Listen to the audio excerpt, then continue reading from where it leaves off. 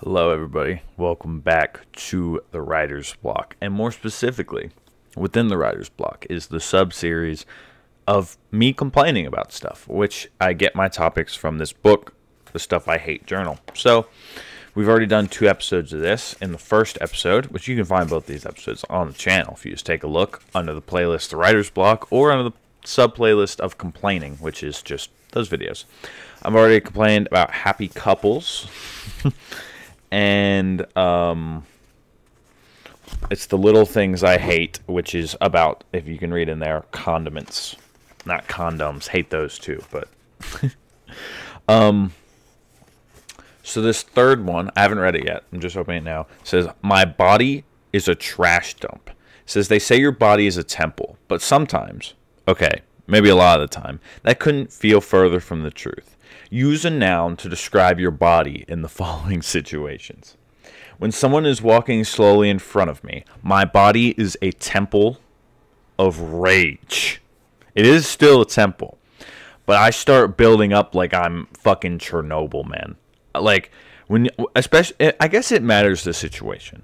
If I'm like just hanging out with some friends and just chilling, somebody's walking slowly in front of me, it doesn't bother me too much because I'm not really in a hurry. But if I got places to go, people to see, things to do, and you're walking slowly in front of me, I might explode. I'm like Chernobyl. I'm like 3 Mile Island. I'm like, what are other things that exploded? Most SpaceX rockets, Teslas, just combust. It's one, bam. I mean, it makes it the worst. And what's even worse than somebody walking slowly in front of me is somebody driving slowly in front of me. I can barely function as a human. I feel the anger coursing through my body as I talk about it. Because the idea of driving slowly in front of me makes me that mad. I'm shaking right now. I'm shaking. I drive a lot for my job. So I'm on the road a lot, unfortunately, which means I deal with this constantly. And after a night of saying I'd go easy, but partied hard instead, my body is a corpse. I get hit with the worst hangovers. Sometimes I literally will only have a few drinks, and I wake up the next day feeling like complete garbage. I don't want to go anywhere. I don't want to do anything. I just want to combust in my bed. Just lay there forever and just hope that eventually the pain goes away. If I do need to do stuff or I want to feel, I don't want to waste an entire day, my kind of hangover cure is coffee, bread products, or something to like a starch, potatoes, bread, something like that, soak up the alcohol, and water and electrolytes. I try to get some liquid IV. I try to get some Gatorade Zero. I try to get something like that to rehydrate my body. Because really that's the problem when you drink. The hangover is really a symptom of your dehydration, because alcohol very, very heavily dehydrates you. And usually when you're out drinking and partying, you're not drinking enough water, period, even without, the extra water you need to offset the alcohol. So you wake up incredibly dehydrated. So water and electrolytes, very important. Get some food in you, feel better, and some coffee to give you a little bit of energy. It's the best you can do. But I do feel like I'm dying actively. After a Zoom call when my colleagues want to make small talk, my body is a fidgeting nightmare. I hate Zoom calls. I hate them. They always last way too long. I always get bored. And I'm just sitting there. And the worst is when you're in like a work Zoom call and the boss is like, "Does anybody have any questions?" And you're like, "Let's get the fuck out of here. Let's go play." And somebody's like, "Well, yes, actually." And I'm like, God, fuck, damn it, man. And 99.9999999% of the time, it's a question that I know the answer to or I don't need to know the answer to. So why didn't you just ask this in your private time? I got places to go, people to see, things to do. And even if I don't, I'd rather be doing most other things in the world other than sitting through more minutes of this Zoom call. So the fact that you're asking this is unacceptable, in my opinion. Unacceptable. And I can't stop moving. I'm just a fidget nightmare when it comes to Zoom calls. Honestly, I got to start I gotta get like another monitor at my job or something and just be playing like Pokemon Showdown or Pokemon Rogue or something in the background during these Zoom calls so I can actually sit and be present without, like, every couple minutes I'll like 10, 15 or whatever, I'll like pick up my work phone. Here, it's right here. I'll pick up my work phone and like tap on it a bit and go like this and turn off my camera so that my people think that I'm taking an important phone call. And really, I just do a lap. Just walk around a bit just so I can get out of it and step and move and get the blood flowing.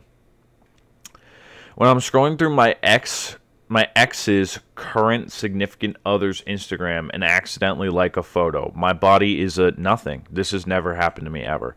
When I break up with somebody, I unfollow them on everything so I can't see their social media feed. So I'm not going to know who their ex is. And if I find out, or who their, I'm not going to know who my ex is dating or not dating. And if I do find out because somebody tells me, I don't give a shit.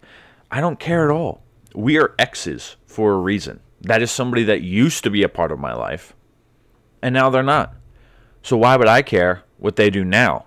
Because they're not a part of my life. They're not somebody that matters to me anymore. So this doesn't happen to me. If it did happen to me, I wouldn't really care. Whatever. What? The guy's going to be like, oh, your ex-boyfriend liked my photo on Instagram. He was stalking me. Sure. Yeah, I was.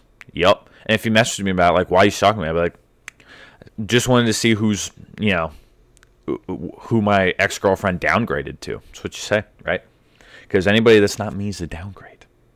I'm just kidding. Probably not. If she started dating, like, I don't know, like Timothy Chalamet or something, I can't really say that. But what does Timmy have that I don't? Money, fame. He's an actor. He's prettier than me. But you know what? I'd be a better actor in Wonka. When I meant to get a subtle glow at the beach, but fell asleep on my chair, my body is a Mr. Krabs replica. I mean, if you can't tell, I'm very, very white. So I burn pretty easily. So if I fall asleep on a chair at the beach, I'm cooking, bro. I'm getting sauteed out on the beach in that chair. It would be a nightmare. I wouldn't be able to sleep. I'd need aloe. I'd have to, basically, to go to sleep, I'd have to submerge myself in an oil drum full of aloe. Honestly, that wouldn't be a bad idea if you have that type of money and capabilities. For if you have a really bad sunburn, just to sit in an oil drum of aloe and let it absorb, and you can actually, like, not be in pain for a little bit. But yeah, I burn really, really easily, so that would be a really bad time. When an older relative makes a passive-aggressive comment about my life, my body is a non-fuck-giving machine. I don't give a shit. I don't give a shit about what an older relative thinks that I should do, because I think I know what I should do. I have a plan laid forward. I'm following out that path. I'm following out that plan. And realistically, there's not much that they can say. Because even if they maybe have, like, oh, you could be doing this better, you could be doing this instead, you could be doing this instead. I have a job. I have a full-time job that, I'm slated for promotion soon. It contributes to my 401k, pays me well enough. There's room for growth at that job. And I like it. Like, what else? What else could I really want? What else could I really need? Sure. Is there jobs out there that pay more? Absolutely. But in this market, am I going to go quit my job to go and try my hand at another job? No. It's so hard to find jobs right now. The fact that I have one, and have one that I actually enjoy, no, man. I'm not looking to gift horse in a mouth, man. I'm going to appreciate what I have. And so those old relatives, it's also like, do you even know what you're talking about? Like, for especially older relatives, like, the world's not the same when you were a kid. You can't go buy a house for $10K and it's now worth $300K. That's not how, you know what I'm saying? That's not how this works. Things are different nowadays, and you don't know what it's like. You don't know what it's like. Of course, older relatives have a lot of wisdom, and stuff like that. You know, age and experience do bring wisdom, but at the same time, their word is not law. You can go your own path. You can do your own thing. What they say doesn't really matter unless it matters to you. You know what I'm saying? Like, there's certain people in my family where their opinion and stuff like that does matter to me. I value their opinion. I want it. So if they say a comment, I would probably care about it. And, you know, if I deemed it passive aggressive, we'd probably have a conversation about that, because I'm not going to get disrespected like that. And, you know, in the sense that, like, I'm not going to get disrespected, have people talk passive aggressively to me. That's not how this works. You know, you treat me with respect, or else I'm not going to treat you with respect if you don't treat me with respect. But that is the end of this episode of the Writer's Block. I need a fucking haircut, dude. I gotta get that figured out. My hair's a mess. But yeah, thank you guys so much for tuning in. If you want to see more, there's two more complaining episodes on the channel. And the Writer's Block's also a series where a lot of different commentary topics. So you can go check those out, as well as other videos on the channel from both myself, James, or the two of us combined. Thank you again. Have a great rest of your day. Hopefully the next time you guys see me on camera, I have a haircut, but don't count on it.